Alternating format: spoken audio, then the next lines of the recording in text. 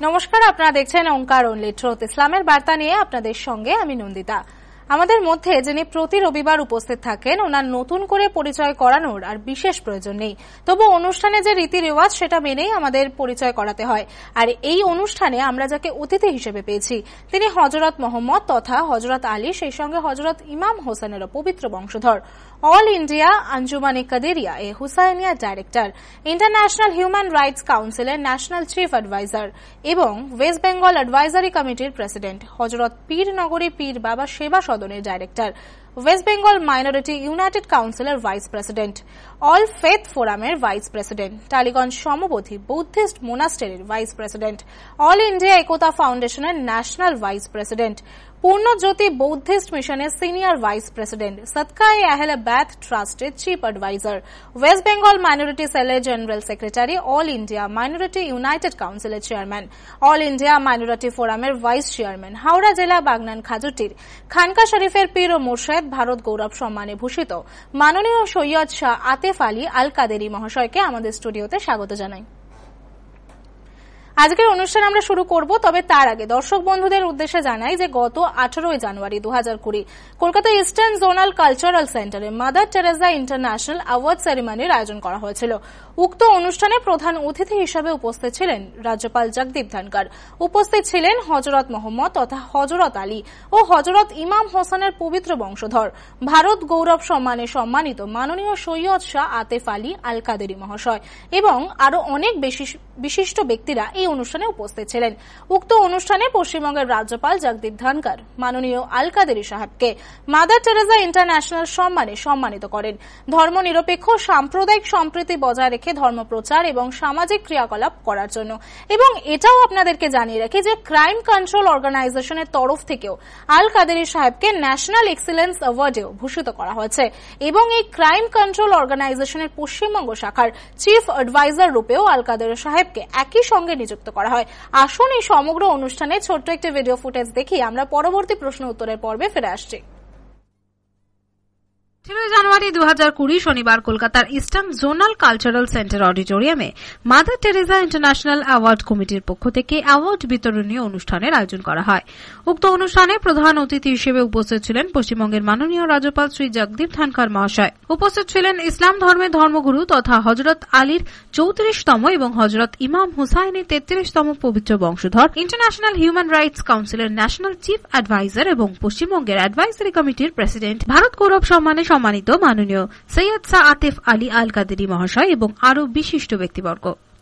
উক্ত অনুষ্ঠানে সাম্প্রদায়িক সম্প্রীতি এবং ধর্ম নিরপেক্ষতা বজায় রেখে ধর্মপ্রচার, মানবতাবাদ রক্ষা এবং সামাজিক কর্মের জন্য মাননীয় রাজ্যপাল শ্রী জগদীপ ধনকর মহাশয় মাদার টেরেসা ইন্টারন্যাশনাল অ্যাওয়ার্ড সম্মানে সম্মানিত করেন মাননীয় সৈয়দ শা আতেফ আলী আল কাদেরি মহাশয়কে এবং একই সঙ্গে ওনাকে ক্রাইম কন্ট্রোল অর্গানাইজেশনের চিফ অ্যাডভাইজার পদে নিয়োগ করা হয়। Our next award goes to Syed Sha Atef, National Chief Advisor and President of the International Human Rights Council and General Secretary of the West Bengal Minority Cell and Vice Chairman of the All India Minority Forum.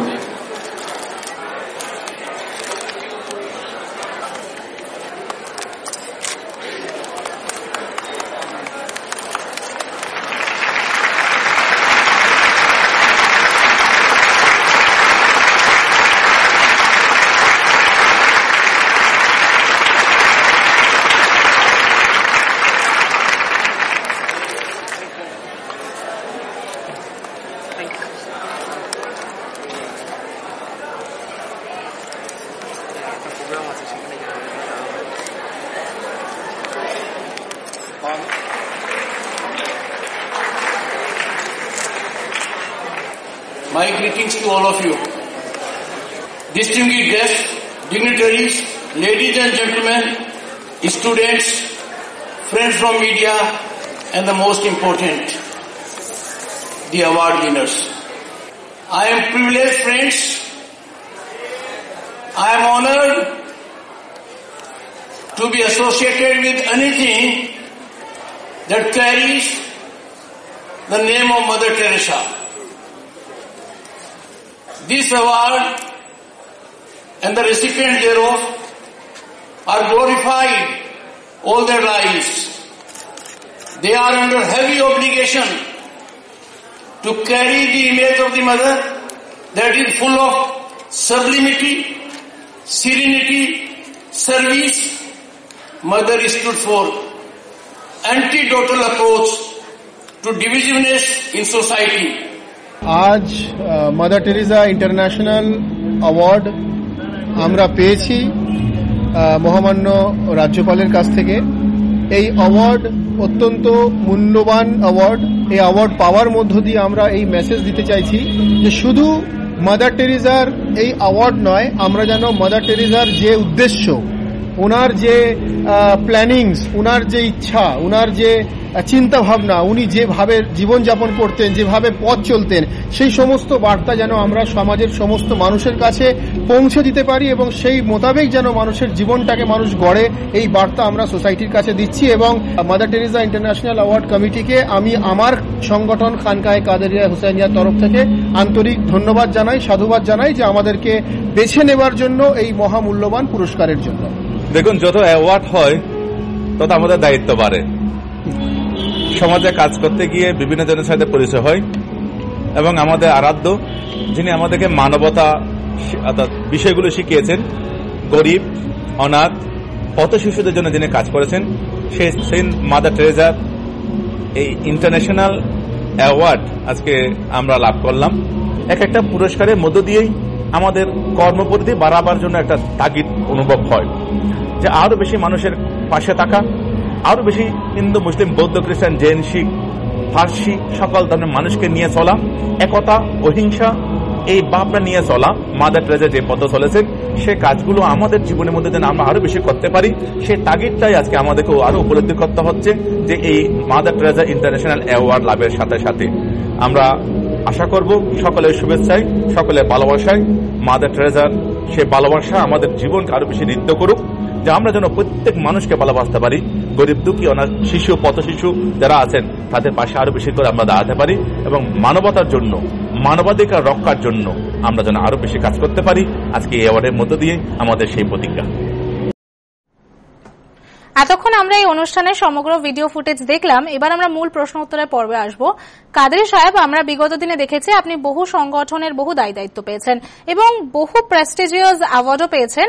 আবার নতুন করে আপনাকে mother Teresa international অ্যাওয়ার্ডে আপনাকে সম্মানিত করা হয়েছে পশ্চিমবঙ্গের রাজ্যপাল জগদীপ ধনকরের হাত দিয়ে, এবং এই ক্রাইম কন্ট্রোল অর্গানাইজেশনের আপনাকে পশ্চিমবঙ্গের চিফ অ্যাডভাইজার রূপেও নিযুক্ত করা হয়েছে। এই সমগ্র কিছু নিয়ে আপনার যে অনুভূতি, এই অনুভূতি দর্শক বন্ধুদের কাছে যদি আপনি একটু শেয়ার করেন। সমস্ত ভিউয়ার্সকে আমার আন্তরিক আদাব ও দোয়া জানিয়ে বক্তব্য শুরু করছি। দেখুন, অনুভূতি তো স্বাভাবিকভাবেই ভালো, এটা ভালো অনুভব হয়, ভালো ফিল হয় যে একটা প্রেস্টিজিয়াস অ্যাওয়ার্ড পাওয়া। তবে এটাও আমি বলবো যে যেমন এই মাদার টেরেসা ইন্টারন্যাশনাল অ্যাওয়ার্ড যেটা আমাকে মহামান্য রাজ্যপাল দিয়েছেন, তো এই অ্যাওয়ার্ডের মধ্য দিয়ে শুধু অ্যাওয়ার্ড পাওয়া নয়, অ্যাওয়ার্ডের মধ্য দিয়ে এখানে একটা রেসপন্সিবিলিটিও কিন্তু আসে।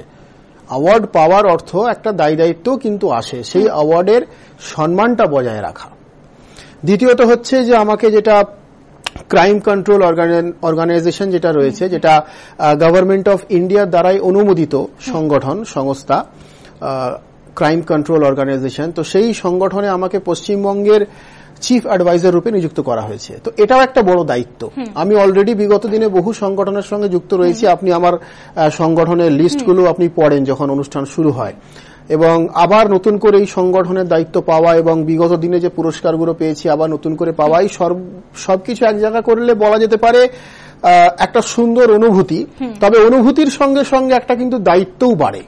আমি যখন একটা প্রেস্টিজিয়াস অ্যাওয়ার্ড পাবো, তো সেই প্রেস্টিজিয়াস অ্যাওয়ার্ডের মর্যাদাটা যেন রক্ষা থাকে, প্রেস্টিজিয়াস অ্যাওয়ার্ডের সম্মানটা যেন আমি রক্ষা করতে পারি, সেটাও কিন্তু আমার দেখার একটা আমার দায়িত্ব থেকে যায়। আর আমি বিগত দিনেও বলেছি, এখনো বলছি, আবার আগামী দিনে বলবো যে অ্যাওয়ার্ডের জন্য কিন্তু ভালো কাজ নয়, ভালো কাজের জন্য পুরস্কারে পুরস্কৃত হওয়া যায়। অর্থাৎ আমি পুরস্কার পাওয়ার জন্য কিছু করলাম সেটা হয় না, আমি ভালো কাজ করলাম নিঃস্বার্থভাবে, যেটা খানকায় কাদেরিয়া হুসাইনিয়ার তরফ থেকে, অর্থাৎ আমাদের যে খানকা শরীফ যেটা আমাদের মূল ধর্মীয় প্রতিষ্ঠান, সেই ধর্মীয় প্রতিষ্ঠানের তরফ থেকে আমরা ধর্মপ্রচার এবং সামাজিক ক্রিয়াকলাপ আমরা সুন্দরভাবে করে যাচ্ছি আলহামদুলিল্লাহ। জাতি ধর্ম বর্ণ নির্বিশেষে যেখানে বিভিন্ন ধর্মের মানুষরা আসেন, বিভিন্ন রাজনৈতিক দলের মানুষরা আসেন, সেখানে কোনো একটা দলের ব্যাপার নয়, সেখানে কোনো একটা জাতের ব্যাপার নয়, সকলের জন্য খানকা শরীফ খোলা, প্রত্যেকে খানকা শরীফে আসতে পারেন।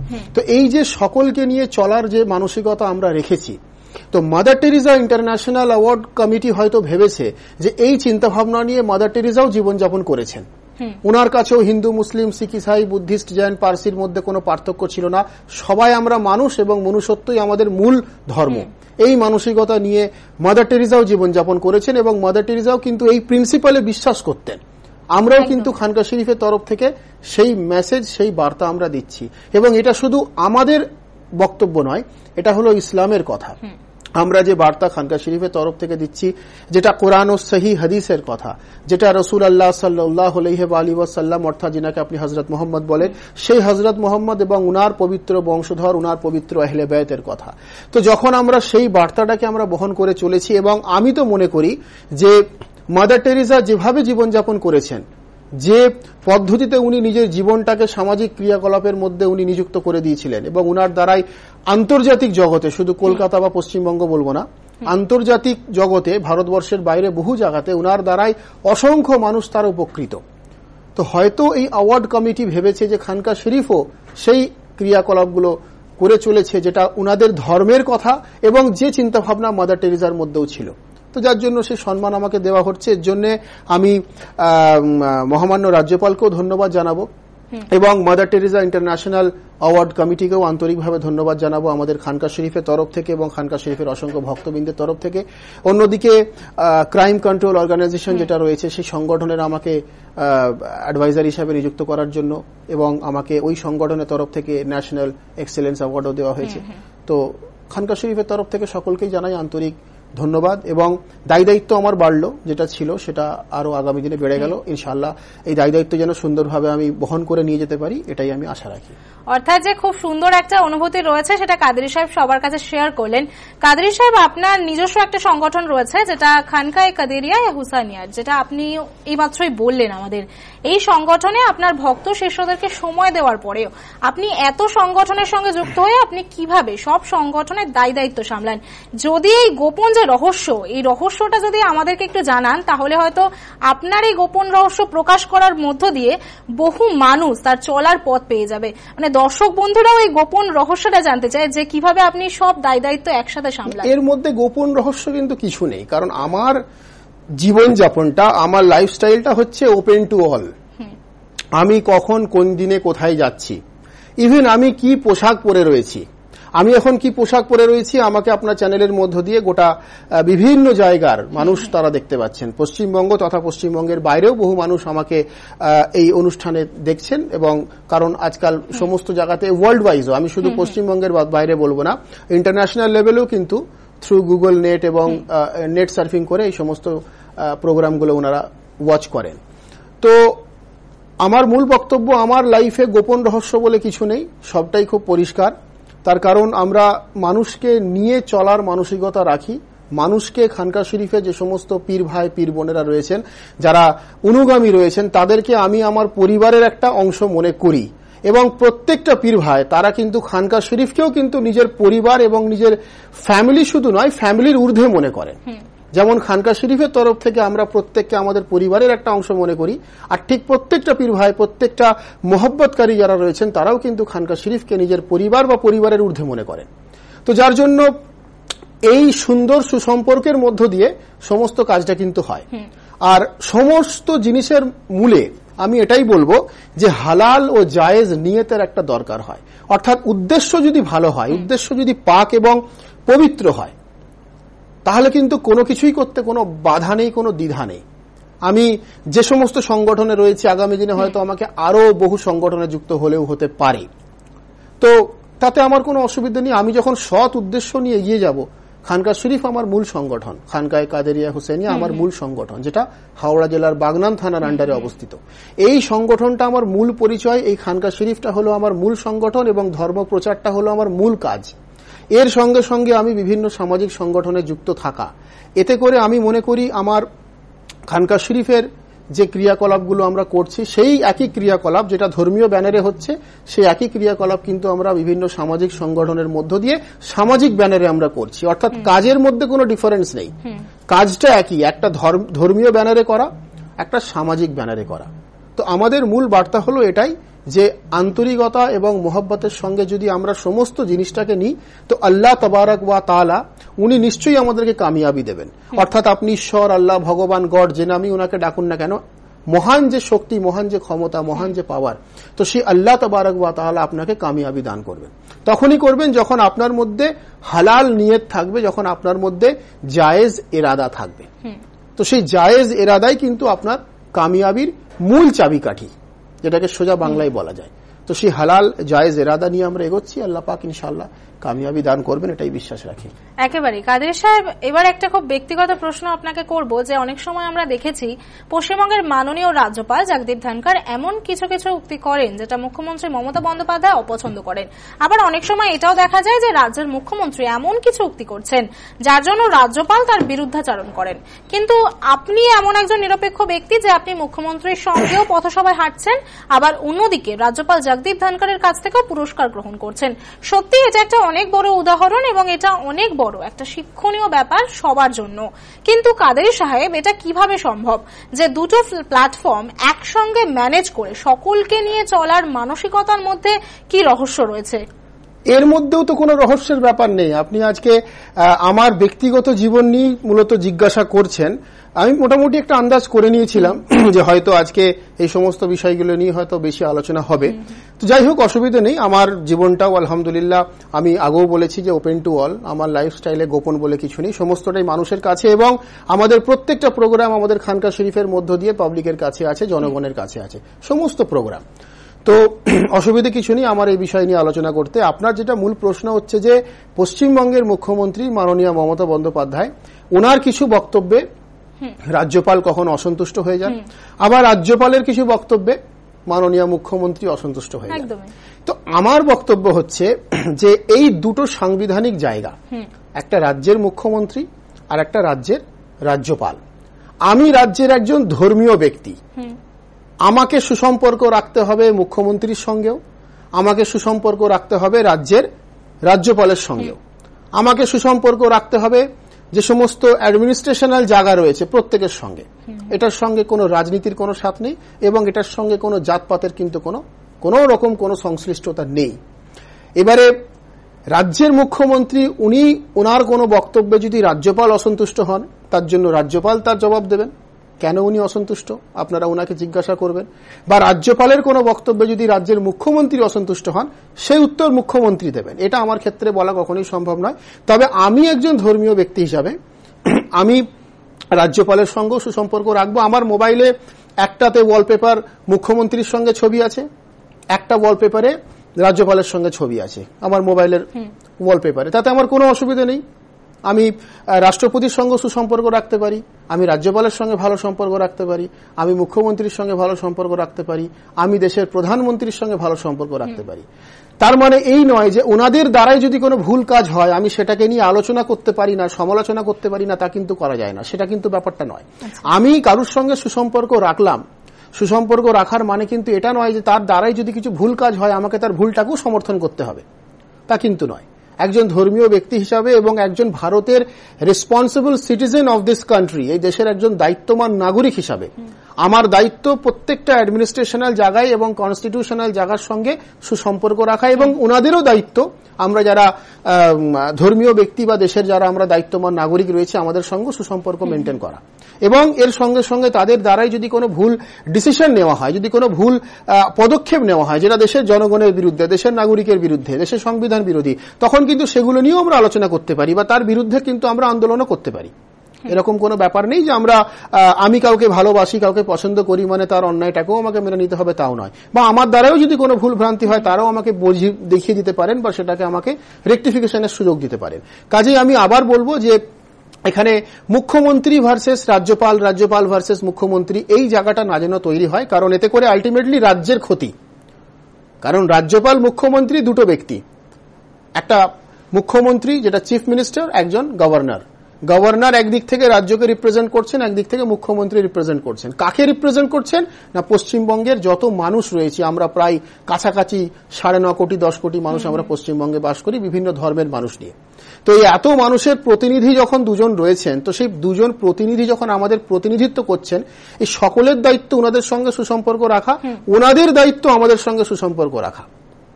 তো তার মানে এই নয় যে যদি রাজ্যপাল বা মুখ্যমন্ত্রী কারোর কথা একে অপরের অপছন্দ হয়, সেটাকে নিয়ে যদি নিউজ তৈরি করে, খবর তৈরি করে আবার একটা প্রোপাগান্ডা শুরু হয় এখান থেকে, তখন কিন্তু আমার মনে হয় সমস্যা তৈরি হবে। আলটিমেটলি ওনাদের দুজনের মধ্যে যদি সমস্যার কোনো না কোনো জায়গায় যদি একটু ভালোবাসা বা রেসপেক্ট বা ভক্তির একটু অভাব দেখা দেয়, সেটার কিন্তু দাগটা পড়বে দেশের নাগরিকের ওপরে, মানে পশ্চিমবঙ্গের নাগরিকের ওপরে। একেবারে। তবে আপনার ক্ষেত্রে এই দুটো প্ল্যাটফর্ম একসঙ্গে ম্যানেজ করতে কোনো অসুবিধা? আমার ক্ষেত্রে কোনো অসুবিধা নেই, কারণ আমি তো দেখুন কোনো রাজনৈতিক ব্যক্তি নয়।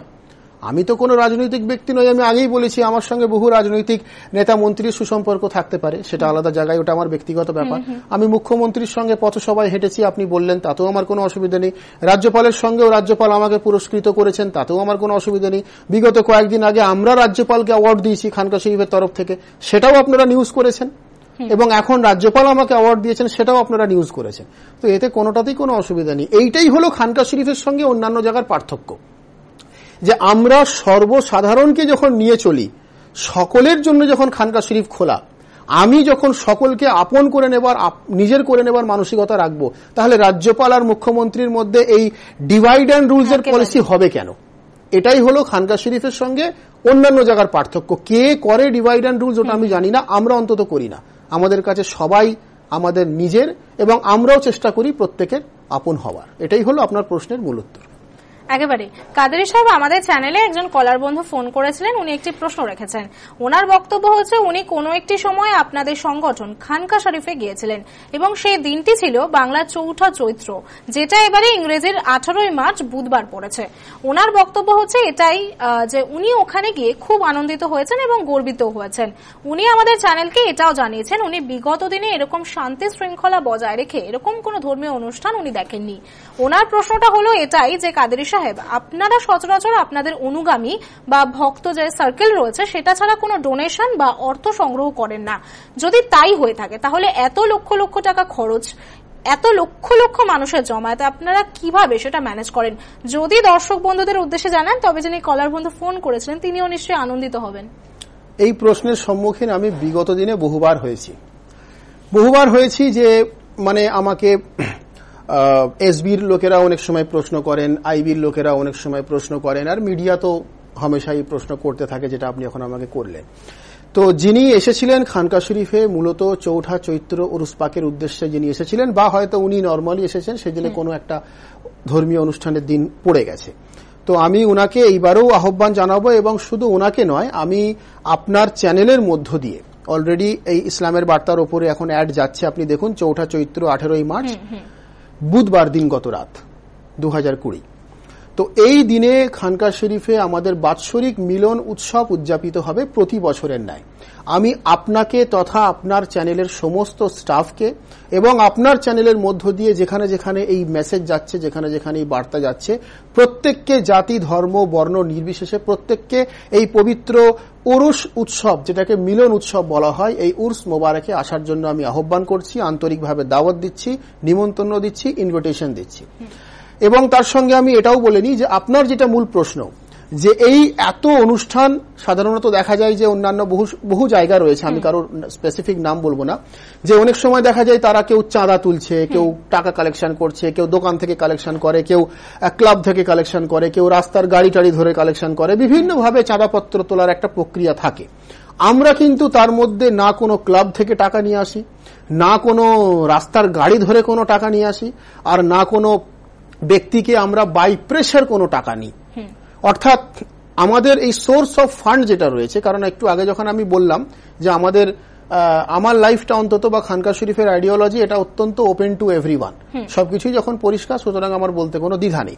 বিষয়টা হচ্ছে যে আমাদের খানকা শরীফের যে সমস্ত ধর্মীয় ক্রিয়াকলাপগুলো হয়, সেই টোটাল ধর্মীয় ক্রিয়াকলাপের জন্য যা যা দায়ী দায়িত্ব নিতে হয় সেটা আমাদের খানকা শরীফের ভক্ত শিষ্য অনুগামীদের তরফ থেকে কিন্তু দায়ী দায়িত্বটা নেওয়া হয়।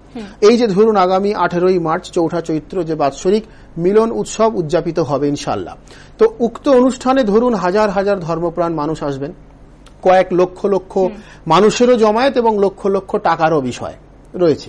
তো এই নিয়ে কিন্তু আমরা কখনো কিছু ভাবি না, কারণ আমাদের পীর ভাইরা অর্থাৎ আমাদের যারা অনুগামীরা রয়েছেন তারা অত্যন্ত আন্তরিকতার সঙ্গে অন্তরের অন্তরস্থল থেকে তারা কিন্তু তাদের ক্ষমতা মতো বা তাদের ক্ষমতার বাইরে গিয়েও তারা কিন্তু কন্ট্রিবিউট করেন, নজর করেন উরুস শরীফের উদ্দেশ্যে, তারা কিন্তু তাদের অর্থ শামিল করেন এবং শুধু অর্থই নয়, অর্থের সঙ্গে সঙ্গে তারা কিন্তু শারীরিকভাবেও অনুষ্ঠানে এসে কিন্তু তারা মেহনত করেন, যার দ্বারাই যেটা সম্ভব সে সেভাবে টেক পার্ট করেন।